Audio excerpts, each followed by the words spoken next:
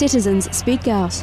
People in cities across the world continue to find their voice in demanding basic freedoms and human rights, including participation in representative democracies in countries such as Bahrain, Côte d'Ivoire or Ivory Coast, Egypt, Italy, Libya, Palestine, Saudi Arabia, Syria, the United Arab Emirates, the United States and Yemen. Israeli and Palestinian Hamas officials separately made announcements on Sunday that they were each willing to end bilateral attacks as long as the other party complied as well. The National Organization for Human Rights in Syria reported that 28 people were killed on Friday, April 8th, with 4 more who lost their lives Sunday as security forces fired live ammunition on peaceful protesters in various major cities. The Syrian government claims its own forces were fired upon by armed groups, resulting in 19 deaths, and states the government will deal forcefully with armed groups. Speaking with Syrian President Bashar al-Assad on Sunday, UN Secretary-General Ban Ki-moon conveyed his deep disturbance by the crisis, stating that violence from all sides should be halted. As he emphasized the duty of the government to protect civilians and respect their basic rights, he called for President al-Assad to release all those currently detained and to begin an inclusive dialogue on comprehensive government reforms.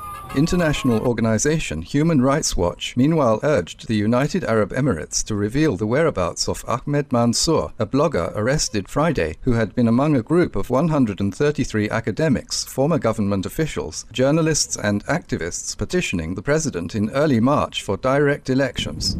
CNN reported that 2 other members of the same group were also detained on Saturday and that the United Arab Emirates government has not responded to inquiries regarding the location of the 3 men.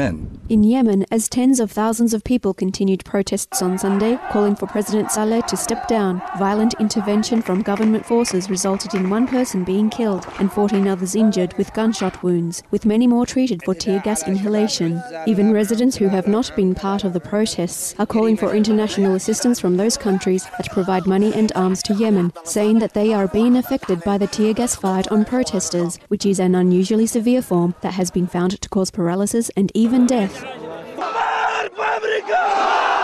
In Afghanistan, citizens' anger has been growing about the presence of U.S.-led foreign troops, as well as the burning of a Quran by a U.S. pastor in late March, with protests escalating in recent days.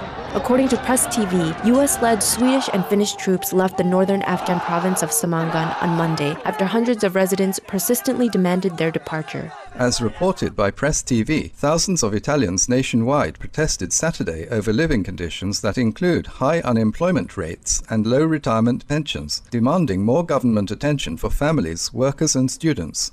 In Chicago, Illinois, USA, over 5,000 union members from 4 states gathered to protest against the erosion of collective bargaining rights among unions, with many attendees pledging that they would continue demonstrations as long as the measures undermining workers' rights are carried out by the government. A Salubait news agency and Press TV report that Saudi troops assisted the Bahraini forces in razing 5 mosques to the ground over the past few days. Saudi citizens protested for the 2nd day in a row on Saturday against the presence of their government's troops in Bahrain. Press TV reports that peaceful Bahraini protesters continue to experience brutal crackdowns by Bahraini, Saudi, Kuwaiti, and United Arab Emirates forces.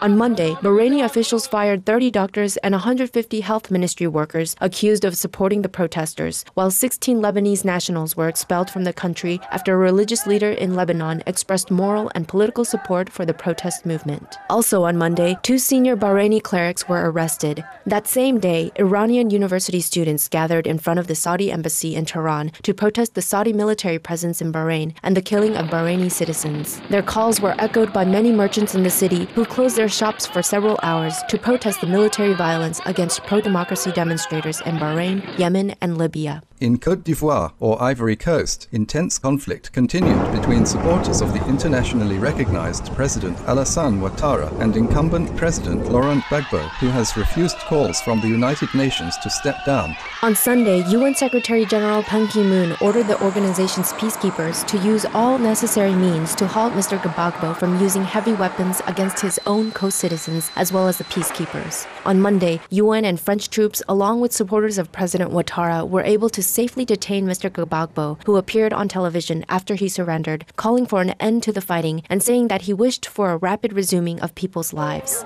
President Ouattara addressed the nation and similarly urged fellow citizens to refrain from acts of reprisal or violence. He went on to state that in accordance with the law, an investigation into Mr. Gbagbo's case would be prepared, while the rights of Mr. Gbagbo, his family, and supporters would be respected. A delegation of African Union leaders has been in Libya to mediate a ceasefire. On Sunday, leader Colonel Muammar Gaddafi accepted their proposal of a roadmap to peace, which includes calls for an immediate ceasefire, protection of foreign nationals, and the urgent delivery of humanitarian aid. The African Union delegation traveled to meet in Benghazi, Libya on Monday with leaders of the revolutionaries' Interim Transitional National Council to discuss the proposal. Meanwhile, the release of 2 Al Jazeera journalists has been confirmed after 4 were detained about 1 month ago. All 4 had been released earlier but then were rearrested. Al Jazeera reported Monday that Mauritanian correspondent Ahmad Val Oud Eden had been freed as confirmed by the African Union delegation visiting Tripoli on Sunday, while Tunisian journalist Lofty Al-Masudi was released last week following 27 days of detention.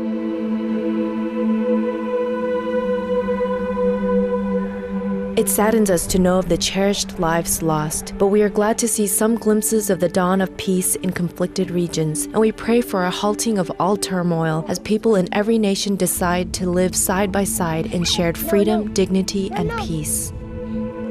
In sorrowful response to these unfortunate world events, Supreme Master Ching Hai lovingly reminds, "If the road is wrong, the more we walk on it, the more we go wrong. Any leaders who committed harm to others should stop at once, sincerely repent to God, and act to redeem their mistaken deeds.